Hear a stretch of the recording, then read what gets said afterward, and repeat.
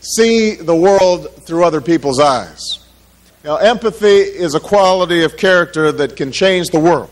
Hi, it's Edwin Rutsch from the Center for Building a Culture of Empathy, and today I'm here with Lisbeth Holter Brudal. Thank you very much for joining me. Thank you for coming.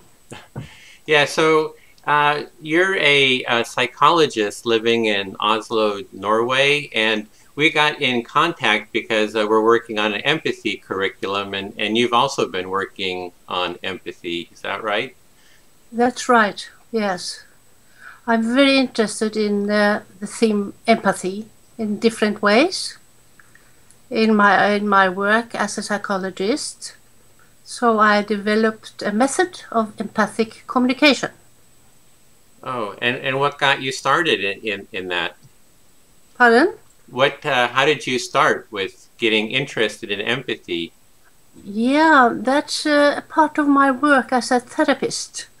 I often experienced that my patient came to me and felt they had been offended and had difficulties by the remarks that some of the doctors and nurses had given to them, remarks without any empathy.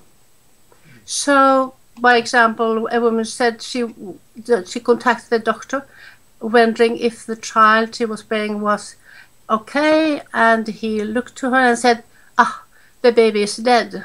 And she said, "It's not true." And he said, "Do you think I'm a liar?" And she can't forget it. It's like a trauma for her. So she had two traumas, losing the child and this remark from the doctor. So I have many of these examples. That's why I felt it was important to develop a kind of communication on professional basis for the doctors and nurses. And this has gone on for many years now in Norway. Mm. Yeah, so you created like a 40-hour training course?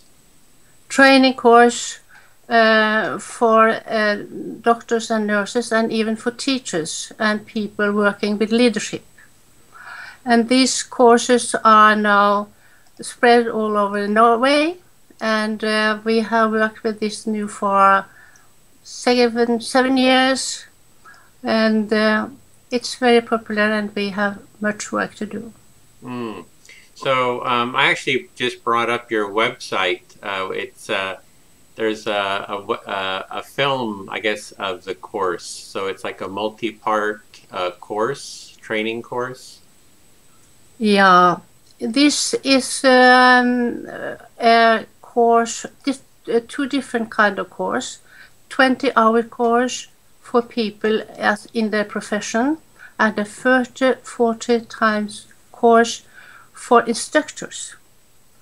And so it is used, as I told you, in schools, in the health service, and in different family sources, institutions. Yeah. Hmm. Okay. Was there, when you developed your course and you became interested in empathy, where did your knowledge of empathy come from? Was it something you'd studied, or how did you learn about empathy yourself, personally? Well, I've been a psychoanalyst for many years, so I experienced what empathy is by the psychoanalyst, and I think it's very right saying that when you experience the empathy from a therapist, you will also like to practice empathy yourself. Oh yeah, you know, I've asked a lot of people how they became interested in empathy, and quite a few have said, well, I had a therapist and I'd never been heard that way before. And then it made them want to be a therapist because it was such a meaningful experience to have been heard and listened to. Yeah, yeah. Perhaps I have experienced it by my father too. Ah, I think so. I was very close to my father. he was very listening to me. Well, I remember him as a person listening to my thoughts and wonderings and learning me things. Oh, wow, that's nice. So your father was a very caring and listening person that would listen to what you had to say, and so it really modeled it for you. Yeah, that's true. Oh, nice. Yeah. What I think is important in my work is the evaluation we have made of our courses. Because it seems to me that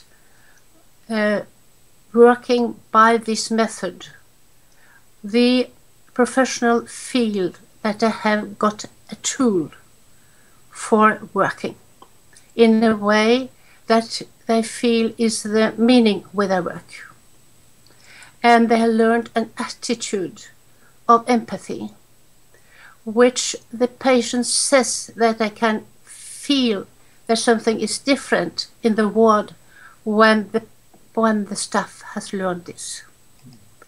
And the other thing is important, that I had courses with professionals from the same ward, doctors, nurses, and after a while they said, after we've been to your course, we experienced that we have really got a culture of empathy in the word.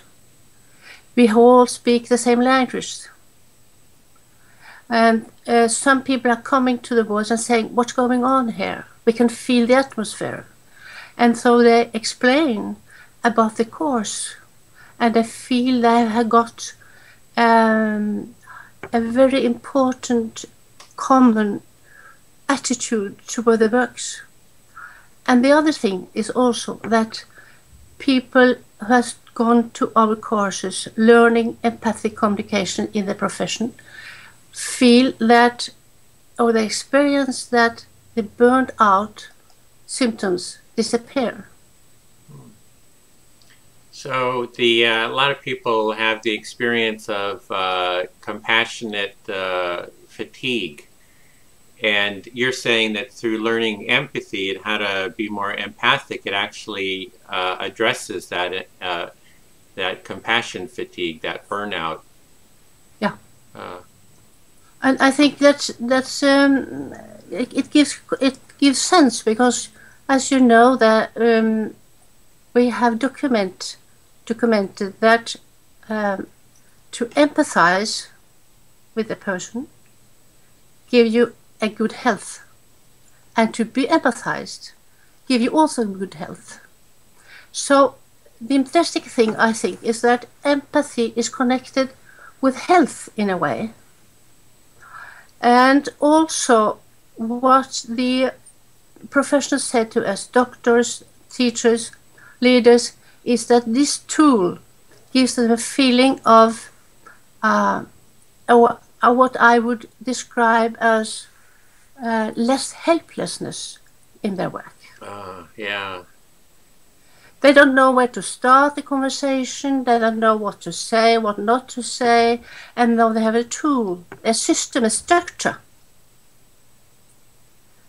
And as you know, helplessness is one of the most difficult of the feelings, which is most destructive for their immune system. Mm-hmm. So what I've been looking at is how do we build a culture of empathy, which is really how do we kind of change the whole society to value empathy more. And so you've created a course that's geared, that's for the healthcare and for professionals, it sounds like, and that's like one way of promoting empathy in society. How do you think we can actually promote empathy kind of in a larger societal scale?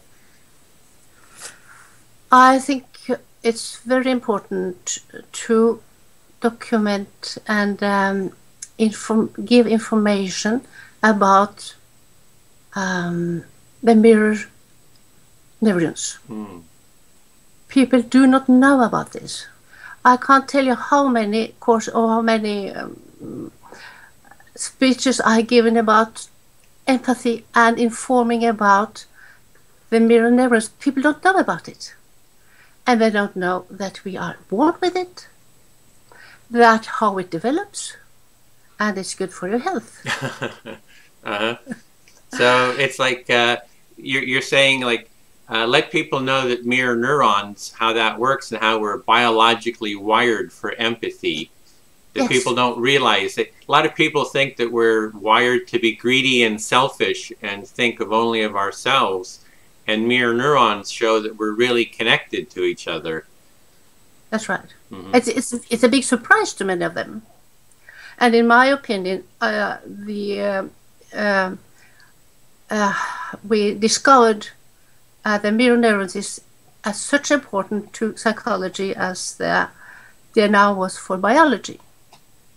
Secondly, I think it's very important to educate parents in empathy, to let them know about empathy. And I've written about what I invented, what I call mirror parents. Mirror parents. Uh-huh. Mirrors, instead of, I don't know if you know that, it's called, here we call about the helicopter parents, parents looking after children all the time, and different kind of parents' role. But this is, you should mirror your parents' thoughts, your children's thoughts, thinking, and then talk to them about what you see. So then you're a model of empathy. Perhaps that's what my father did. Yeah, it sounds like it. You learned it from your father, who did the mirroring. He mirrored what you were saying and thinking. Yes. Uh-huh. Mirror parents. I think, yes, I talk a lot about that Uh-huh. in my speeches, and I write about it in my books. Uh-huh. And so there's helicopter parents who are trying to manage and control, and you're saying that parents should be there and reflect what they're seeing. Yeah. Uh-huh. And tell them what they're seeing. Tell them what they're seeing. You want an example? Yes, please. Uh-huh. A little girl grew up, she was 5 years old, and the parents were expecting their second child. And parents got a message from the school that a little girl was kicking all around the other children, the grown-ups, and they said, you have to do something with your daughter, we can't have that. And then the evening, the little girl was kicking around in the house, and so the parents said, we see you are kicking around, Eve. We can see you're kicking around. And looked at them and said, yes, I'm just as clever in kicking as the child you have in your stomach, mother. And so the whole thing was solved. They understood that she was jealous about the little brother she was expecting, and she wanted to be clever, and she wanted attention. So instead of saying to her, why are you kicking? And you shouldn't do that, they mirrored her. And the problem was solved. That's a mirror parent. Yeah, it's a mirroring. So, so you're saying that to build a culture of empathy, we need to get the word out about mirror neurons, and then we need to train parents to have a new style, have a mirroring style, a reflective style that encourages empathy within the family. Yes.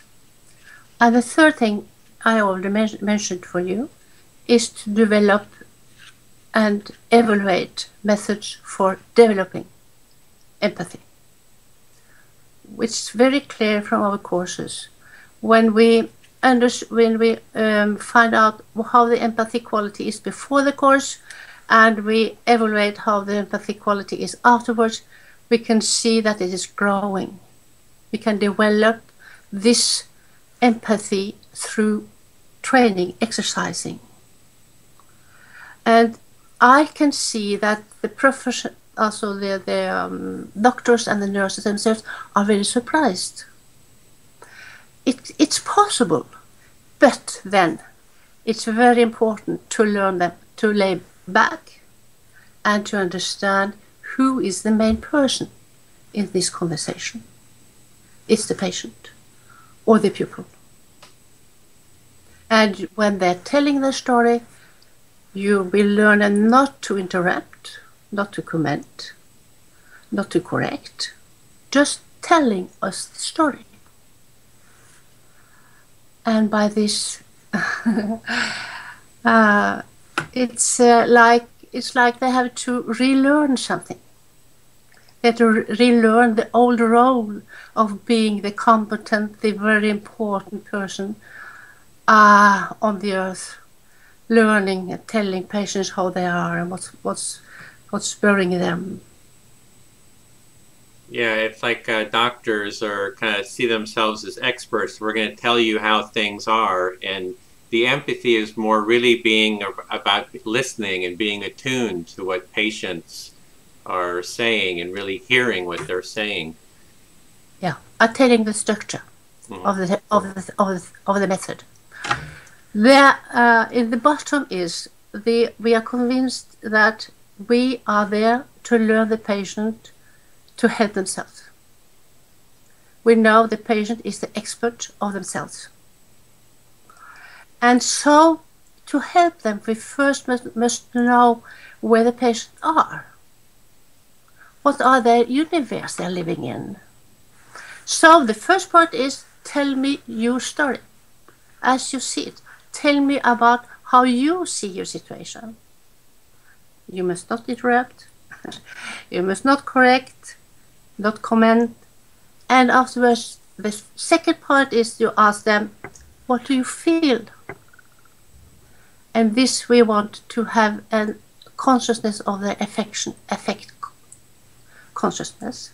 And the third point is, now you told me your narrative. You told me your feelings. Tell me what you're thinking about this. Your reflections. And when you have all this, you turn around and you say, how would it be for you to listen to me, what I think about what you have told me? So that's a 4 point. Mm-hmm. Well, looking at it a little bit differently, I've enjoyed exploring empathy through metaphor. Like empathy is often described as looking through someone else's eyes or standing in someone else's shoes. And that's a metaphor for empathy. And for me, empathy is like a cornucopia. I don't know if I think even a cornucopia is a Norse mythology, yes. Right? It's a horn of plenty.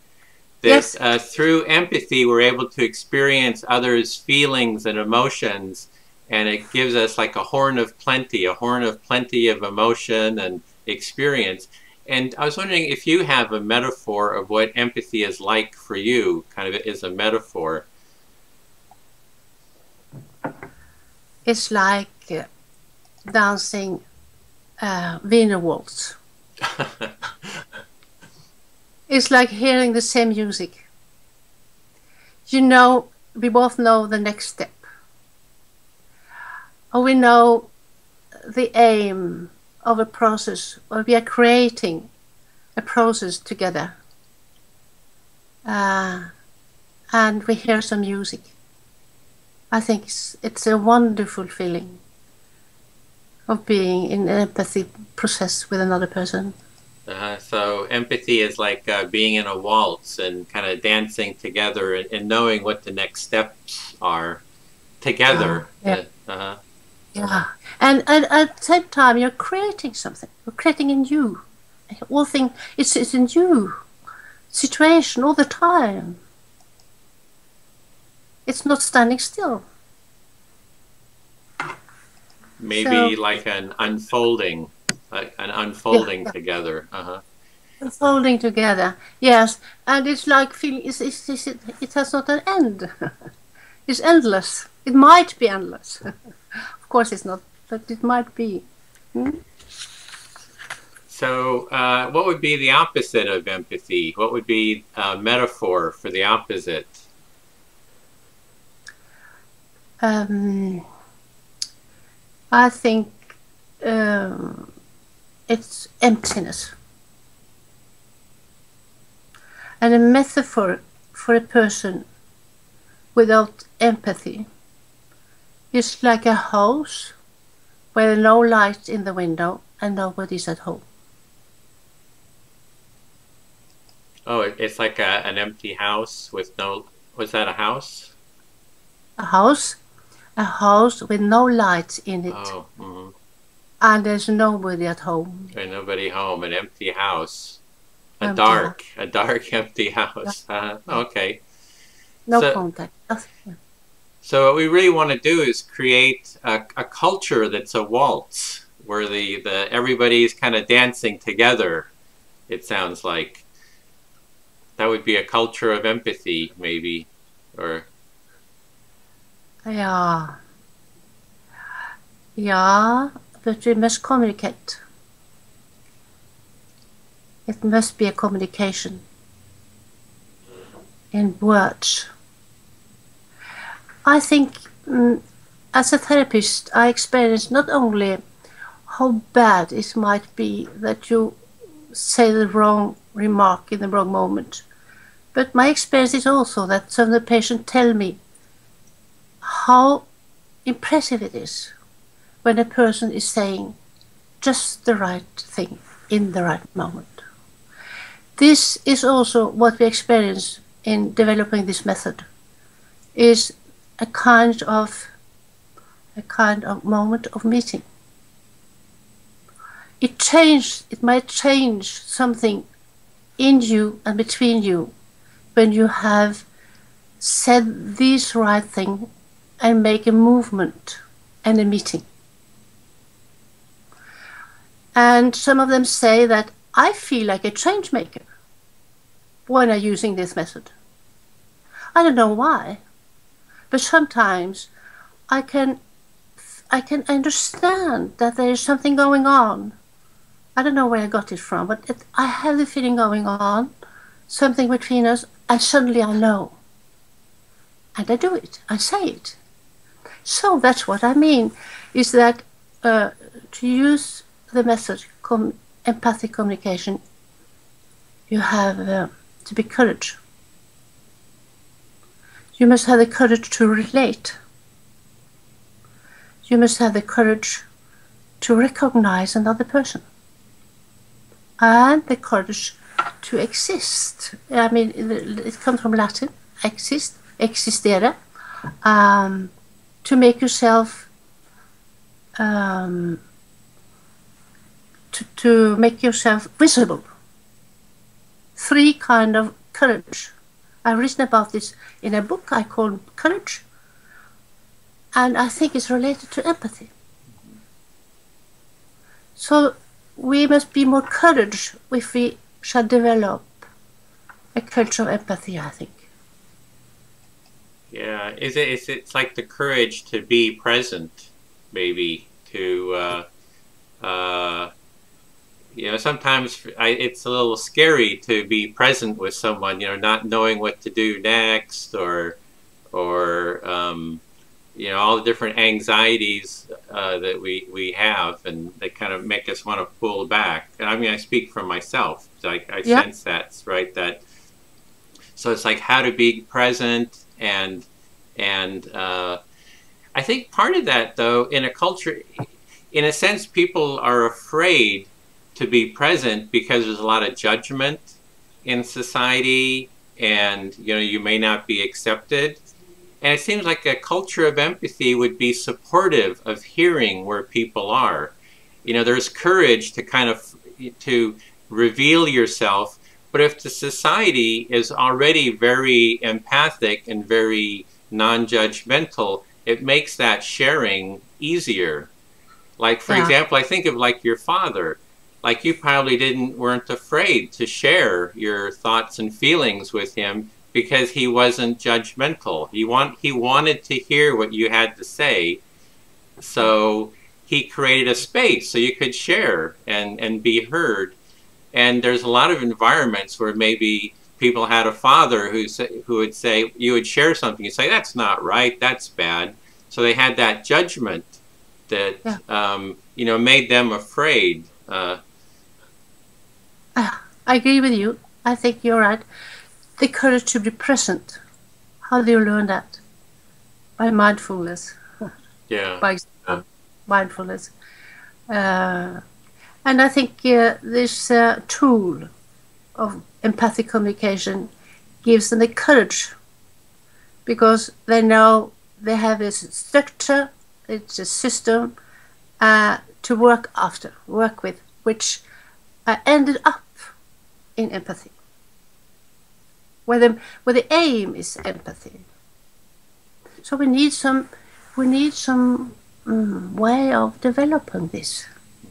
So you're saying that by having a kind of a curriculum for empathy, that you can learn the skills of empathy, and that kind of gives you a courage as well, having those tools. That's what I mean. Yeah.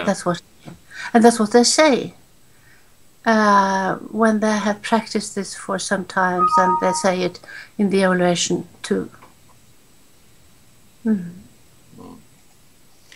So could you give an outline of your curriculum? How is it built? What's the overall structure? It's 40-hour curriculum course that you have, but kind of in a short, what do you cover? It's divided between theoretical information, which is about existentialism, self-psychology, developmental psychology, and positive psychology. And it's also built up upon exercises, training. And when we train, we are talking together what we experienced, teaching each other what we experienced, and we train again and again. So we are very eager in trying to connect the experiences we do in training with the theories which we develop together. And it is a 40 hours course. It's also a point very important to understand how to teach others about this method.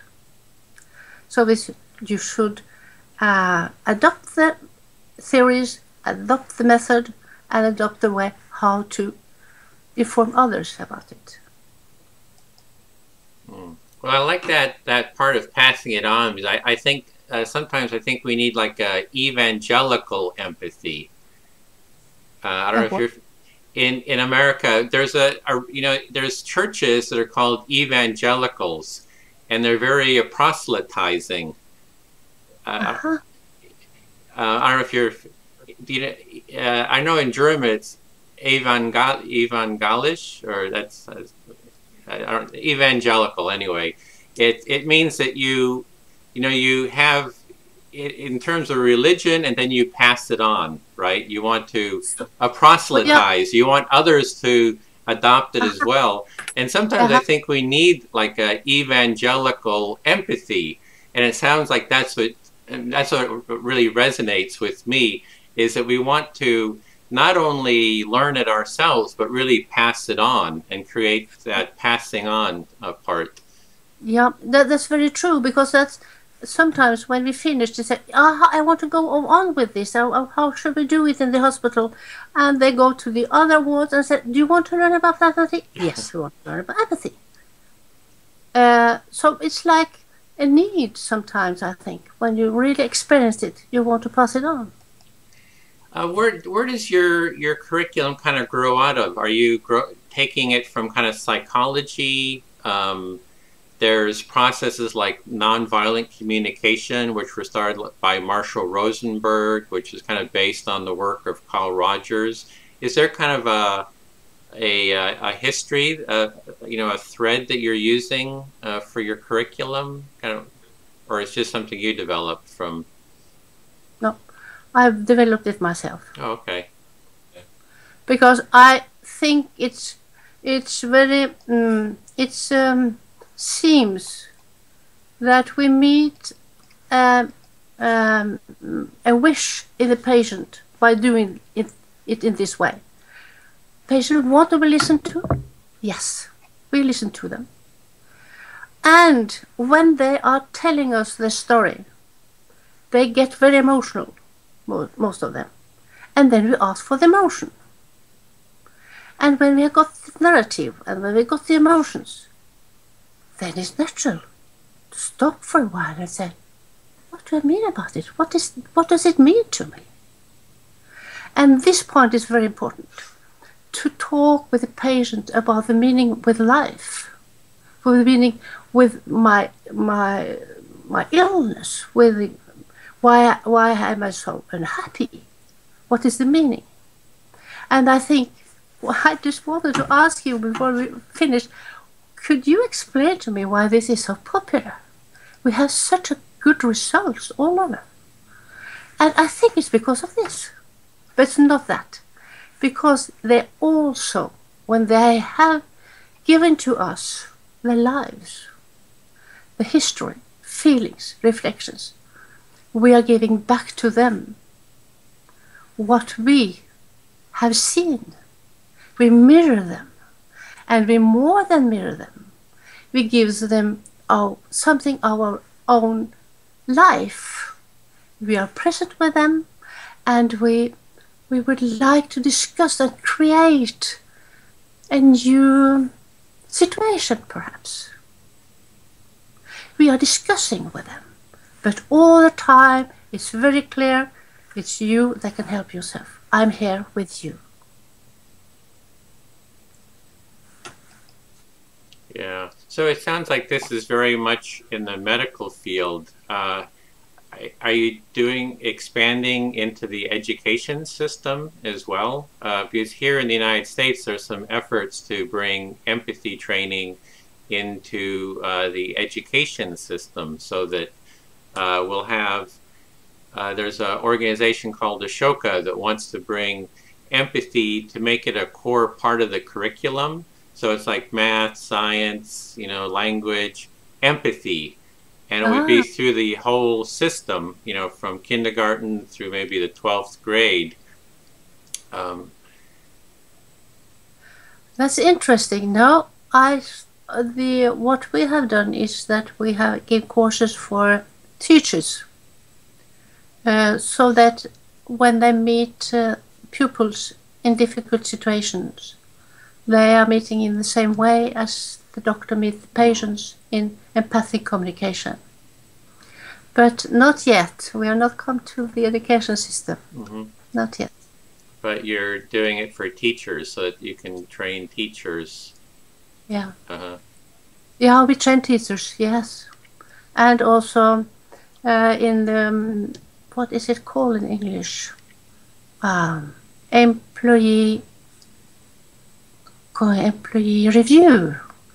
When they have some difficulties in the work, and the leader are talking to them with empathic communication. Mm-hmm. Yeah. Well, there's people talk about here in the United States about, well, the teacher should have empathy with the children. But sometimes the people who are giving empathy or kind of being present and all that, they need it as well. Yeah. You know what I'm saying? And then, so the teachers need it, the healthcare workers, the social workers. So they need an environment where they can go and be heard as well. Like the doctors, you're saying, well, the doctor is there to listen to the patient, to be present, but they need it from others. They need to be heard and reflected and to be seen as well. Oh. What I can say is that they support each other. When they've been to the course, they support each other during the day if some of them have difficulties. But in general, we have the impression that people working in the health work, they really need to, they have a feeling that there's something they need to know about empathy. So that's why we are so popular with these courses, I think. And know something I need. How popular is it? Like how widespread is it in Norway? Oh, I can't tell you how many courses are being held, because I know I have educated about 50 instructors, and they are working in different part of Norway. So I can't tell you the number, but I know it's growing and growing. Yeah. So kind of on a little bit different aspect, by email, we talked a little bit about this terror attack that was in Norway, which was a real, when I even just thinking about it, really feel a lot of sadness, coming up around it. And you had sort of tied that in with empathy. There was a little, in the news here, there was a little bit of talk about empathy and how the Norwegians, they had they had some, kind of memorial there, and it was a very kind of seemed like a very caring kind of a response, and that empathy was a large part of that, maybe that Norway has this value of empathy and kind of responded in a kind of a caring way to this attack. So I wonder if you could maybe talk about your experience there and how it relates to empathy. Yeah, it's true that the word empathy has now been used in Norway for a way which has never been used before the attack. And people ask each other, how is it that we in Norway are talking so much about love after this had happened? The day after the attack, the Norwegian prince said that for 20,000 people, saying this night the streets are filled with love. And we have now it was when the course going on, in 2 weeks ago, there was somebody have suggested that we should gather and sing the song, which I suppose you know, which is in English called The Rainbow Race by Pete.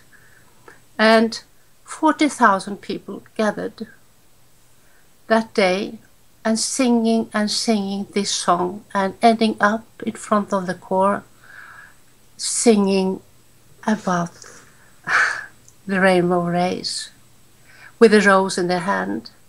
And it was arranged that all over Norway the same song was singing at the same time. And so the question is, what is this? Norway has never had such an attack since the World War. And when I am giving speeches on this, as I'm more or less a specialist on empathy in Norway, they're asking me, what is this? And I'm wondering if it's like that we were children in school in Norway, we learned about something which might be said in English, perhaps. Whichever of you has never condemned a sin may throw the first stone.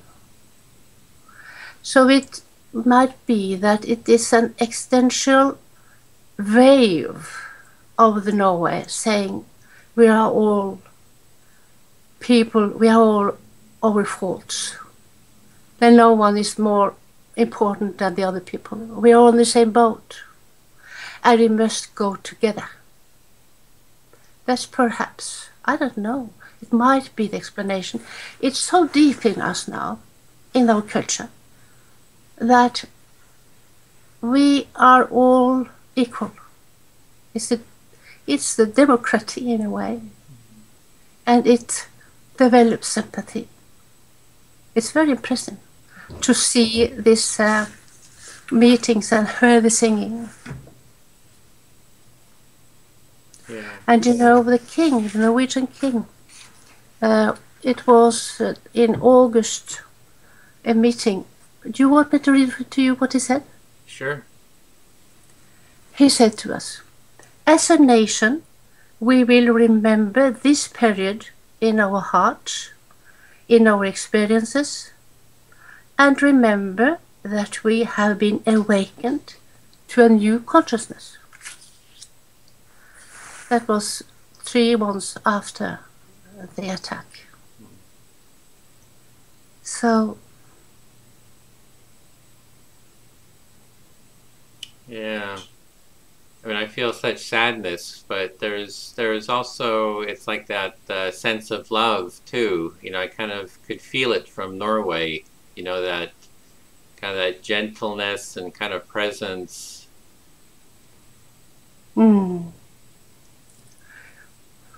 we are learning something, I think. We're learning something about empathy. What we are learning, I'm not quite sure what we are learning. But something's going on. A sharing, perhaps. A sharing of pain, sharing of sadness, and the sharing and sharing. It's a kind of gives you feeling of be together with other people. You're not alone, and it's not up to you, not to me, to condemn other people. It's not. It's not my duty. Yeah, it's like the judgment, like the first stone is like it's not to judge and to kind of to go into maybe a closing down and a battling, but it seemed like a very open and kind of a connecting feeling. Yeah, and it's courage. Courage. It's also also kind of courage to share these things. Yeah. To let go your own, if you have hatred and sadness and yeah. Yeah, well, we saw that here in the United States after 9/11. There was that that sense, but then it seemed to change. It became kind of a closing down, and you know, we want revenge, or you know, kind of a quality. Unfortunately, I know that. Yes, I know that. yeah. So we will see what will happen. I think what is important we find in the empathic evaluation of the empathic communication is that after 18 months, when we go back and try to measure the degree of empathy, it's still there and it's even grown after they have been learned. So it's not going away. I mean, if it's first, I think if the king is right, we have learned, we have been awoken to something new. And it will never be the same again. Yeah, it's like an awareness of kind of a connection, like an empathic connection, and you want to get it. You can't forget it. yeah. It's like the patient said to me, this nurse said just the right thing to me at that moment. I'll never forget it. I bring it with me for the rest of my life. It's a moment of meeting. Yeah. Yeah, I look at, you know, what can be done in a society to bring about that change. And I think maybe, you know, like your curriculum, you know, having a curriculum, you know, ways of training, learning about empathy, and having a vocabulary to talk about it too. In the sense that we can have this sense of connection, but it's helpful to also be able to articulate it, say, this is an empathic connection, this is what's happening. Do you know what I mean by that? I'm not quite sure if I know. Well, it's like empathy is like an ongoing, it's happening all the time. I mean, through mirror neurons, we're empathizing with each other, and, you know, we can have things that kind of inhibit empathy. And it's good to have a vocabulary to say, well, empathy is just part of what's going on in our lives. And here's ways, things that are obstacles to empathy, you know, maybe judgments or obstacles to empathy. So to have the experience as well as the cognitive, you know, the vocabulary to articulate what's happening, we can have this very wonderful empathic connection, you know, through maybe a mirror neuron, you know, just resonance with each other, but also to have this vocabulary to be able to describe what's happening, to kind of bring together these, you know, emotional and kind of cognitive functions. Mm-hmm. I think the empathic language is very important. It's a kind of language. Yeah. It's how should I say it? It's like poetry in a way. Perhaps it's a new language we are developing. Music in it. Yeah, music in the language. It's, yeah. We know language. Yeah. Well, where are you going with your work now? As I understand it, you're retired, but it sounds like you're still giving talks, and I don't know, are you still writing books? And just wondering where you're going with your empathy work. I am retired officially, but I can't stop working. It's so many interesting things to do, and I'm writing books. My last book is about consciousness and about mindfulness, and I'm very interested in science fiction. So this has been my interest in, and I've written about it in the book. For the time being, I am giving courses and courses.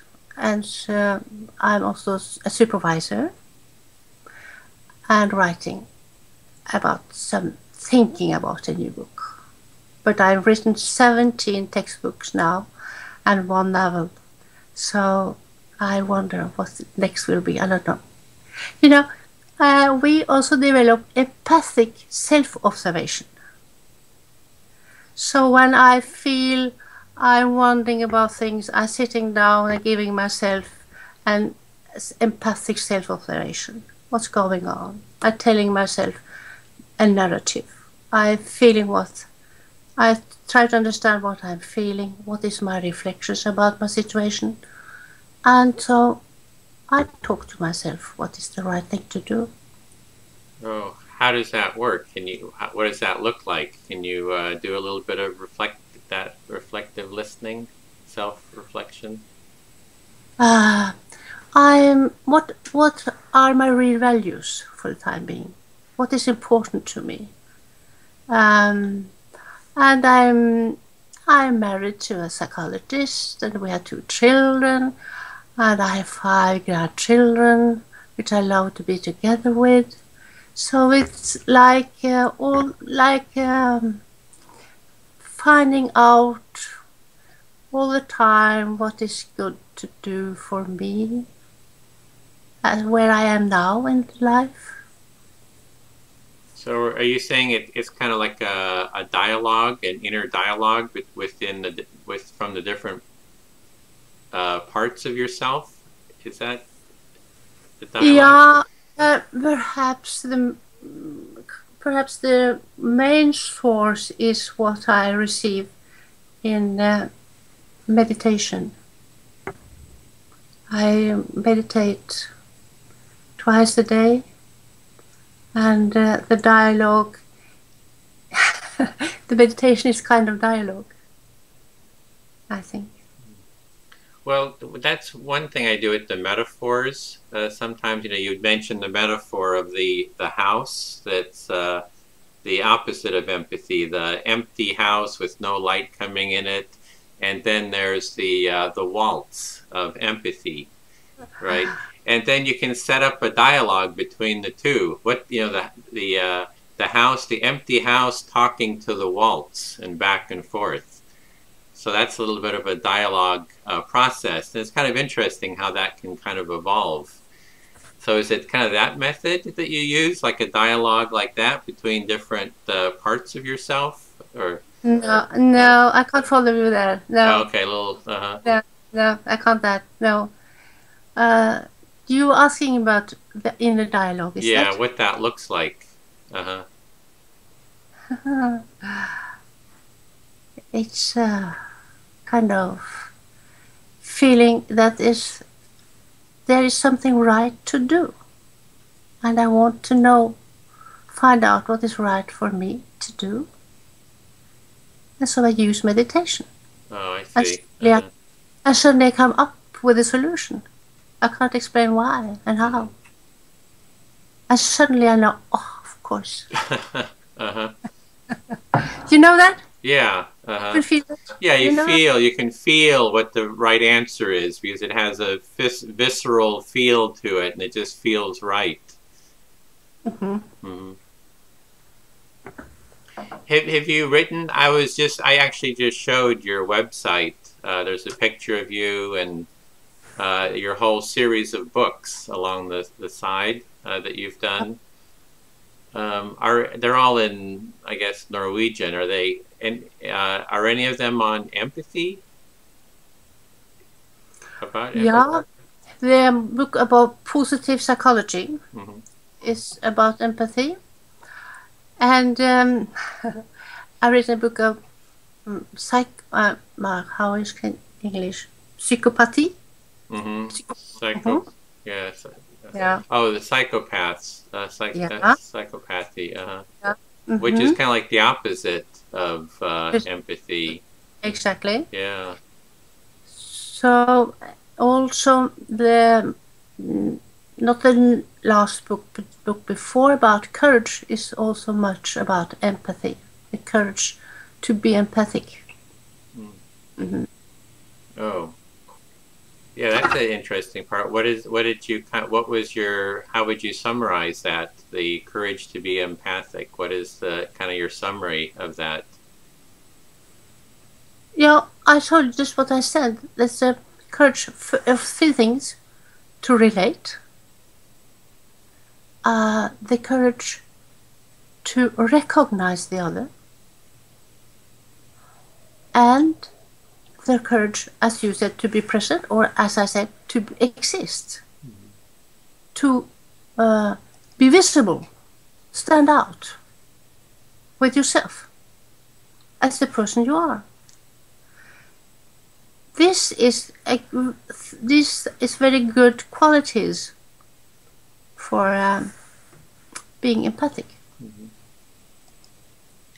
Well, is there any other aspects of empathy that you'd like to cover? What do you think are other top aspects that are important to talk about? And it's one thing we have experience about teachers as well as professionals, is that they talk about empathy, pain. Some of them, nurses or the doctors, say that sometimes we can't stop feeling empathy. We are so tired and we are so occupied and we are so compassionate to the patients that when we go home we can't stop working in their own mind. How is it possible to stop this? And I think it's a very important aspect with empathy and the mirror neurons, the fire. How should we work to moderate the firing for some people? And for some, this is the problem. So what we say in Norway now, it's very, how should I say it, not very popular, but many of us are training in mindfulness. And it seems as if mindfulness is a very good method for moderate the firing, if that is the problem. I met some children, or I met some parents who say, tell us that the problem is that the children are so empathic and so compassionate to their comrades, to the others, children in school and the kindergarten, that they're talking about them all the time. And they know how the other children are, how the other feel. The parents are divorced. How could I try to, what can I do for them? And so the parents don't know how to stop it. You see? Mm-hmm. And I don't know. It's a new thing we have discovered in our courses, that we are working with it. I don't know. Do you have an idea? Yeah, it sounds like what you're saying is that if you develop empathy, you become very empathic, the mirror neurons, or, you're mirroring what's going on. And that maybe you're starting to lose yourself. It's like your needs, what's available for you, is going on for you, is kind of getting lost. Is it like this? It seems like that. Yeah. So it's kind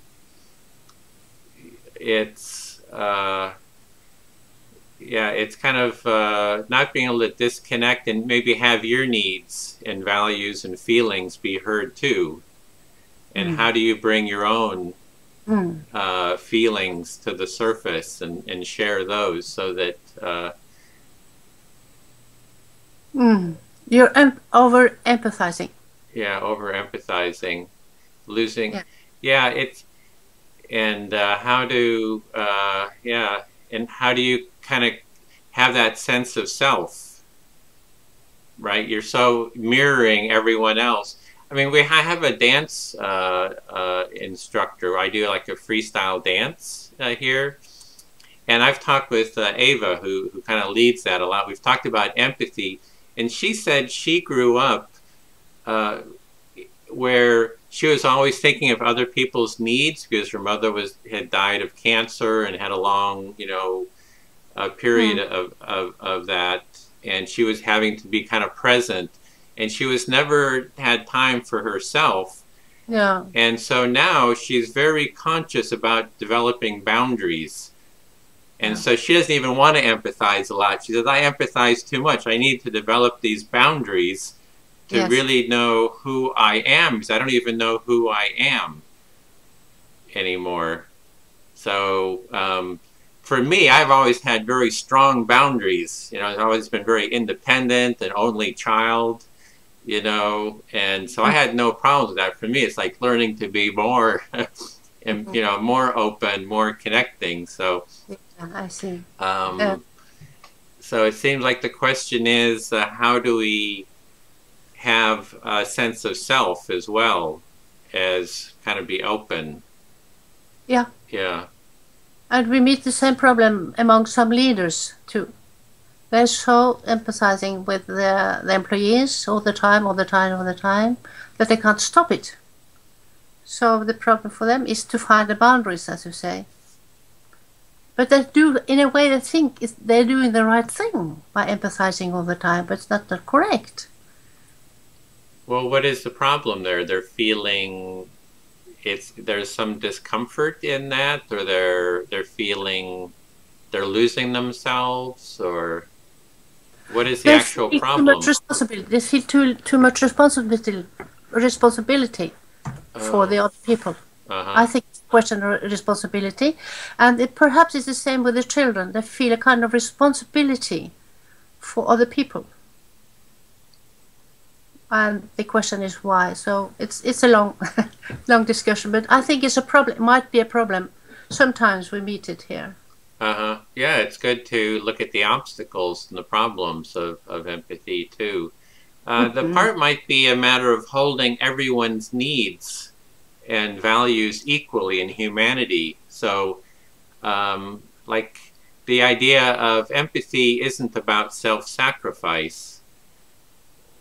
you know, it's like here in the United States in the 1950s, and so women were supposed to sacrifice themselves for the family, right? Yeah. It's like Yeah. what your needs are, you know, what you're feeling is not supposed to be important, because you're supposed to think of the family and the husband and the well-being.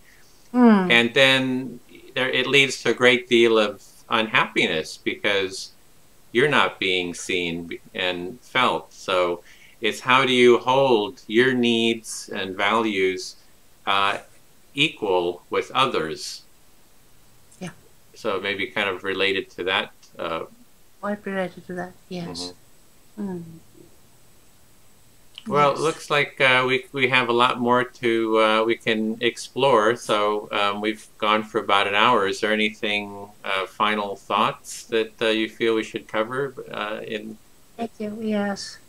Yes, I appreciate it very much to talk with you, and I think you are doing a very important work with this center, and I want to wish you good luck.